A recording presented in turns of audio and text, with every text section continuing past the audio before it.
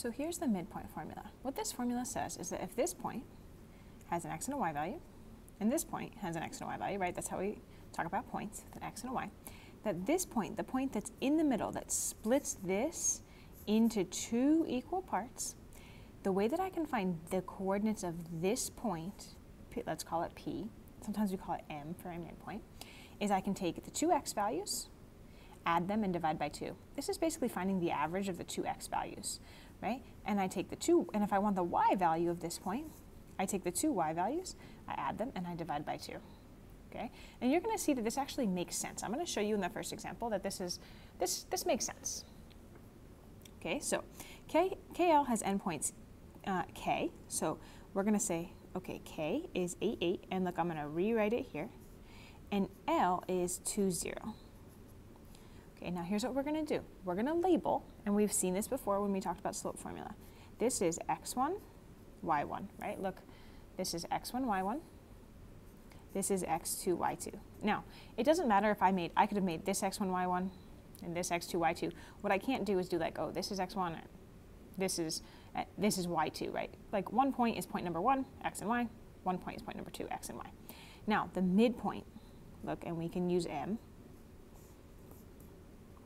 is this. It's, okay, here's the formula.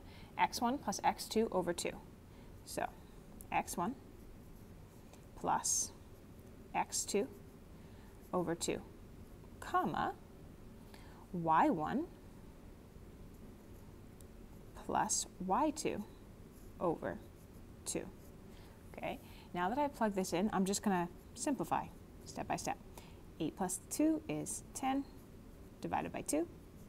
8 plus 0 is 8 divided by 2.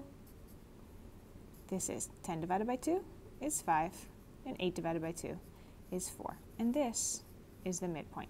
Now I want to show you that this makes sense, right? Like if let me just sketch a graph right here, right? This is x and y. K, this is 8, 8, right? This is point K, and L is 2, 0. Here's L. Okay, now look, 0.54 is right here. What I want you to see is, like, let's look at the x values first, right? This x value is 2. This x value, yeah, this x value is 2. This x value is 8. The x value that's right in between 2 and 8, it's the average of 2 and 8. Look, it's 5. Okay, look, it's 3 away from 2, and it's 3 away from 8. It's right in the middle. How do we find the average of two numbers? We add them and divide them by the number of numbers. So I did 8 plus 2 divided by 2, and I got 5. Okay, now let's talk about the y values. Okay, the y value here is 0. The y value here is 8. The midpoint that we found was 4, right? That's 4 units and 4 units. Okay, now, that is why the midpoint formula works. But this is what it looks like. Okay, and you can use it every time. So you start, step 1, label the points, x1, y1, x2, y2. Step 2, plug the numbers in. And then step 3, just do the math. I just did 8 plus 2 divided by 2, right? 8 plus 0 divided by 2. Okay, go ahead and try it.